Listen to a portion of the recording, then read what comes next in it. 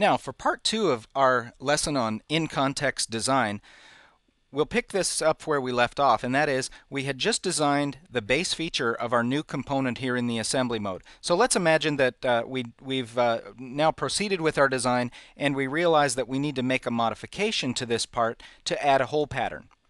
Well, in order to edit this part within the context of the assembly, we select the part, and then we choose the Edit Component or Edit Part command, which shows up either in the pop-up toolbar or it's on my Command Manager toolbar. Now that we're in Edit Component mode, you'll notice some feedback on the screen that lets us know that we're in Edit Part mode or Edit Component mode. First off, our Command Manager toolbar button is depressed. Second, you've noticed the color of the component has changed. Now, depending on your SOLIDWORKS settings, your color may not change. That's a user preference. I've got mine set to change to a pink color so that I'm very much aware when a part is being edited. Finally, in the status bar, you can see that we're in Edit Part mode. So anything we do at this point, any sketches or features that we add, will belong just to this part. Now, what we'd like to do here is go ahead and add a hole pattern. So I'll create a sketch on the top face of my model, and let's orient normal to that.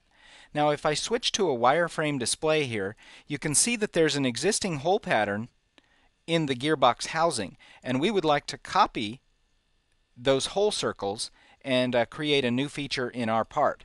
So I'll use the Convert Entities command.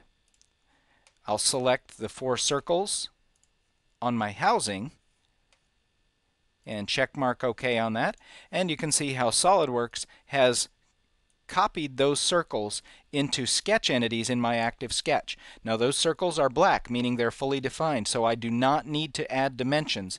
Their placement is given by the hole location and size in the parent part, in the housing part. So again, that's the benefit of an in-context design, is that our intention is for that feature in our cover plate to be governed by that feature in the housing. Now let's just choose from our Features toolbar an Extruded Cut feature, and I can choose a Through All option.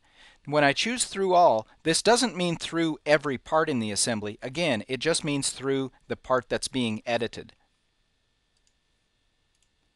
Now that I'm done adding that feature, we can see that it shows up here in the Feature Manager tree, Cut Extrude 1.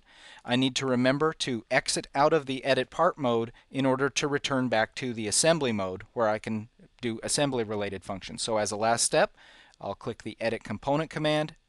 That returns us to the Edit Assembly level, and we've just successfully gone through the workflow of editing a part, adding a feature in the context of the assembly, and returning to Edit Assembly mode. Stay tuned for part 3.